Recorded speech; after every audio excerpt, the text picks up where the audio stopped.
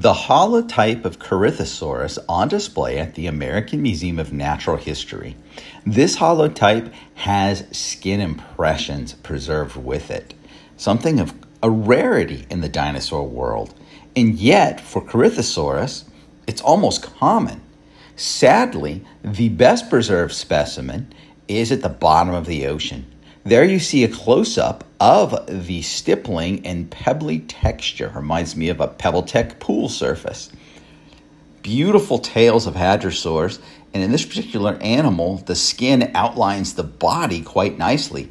So we see we're not shrink wrapping it, as folks like to say. That skull is beautiful and really complete.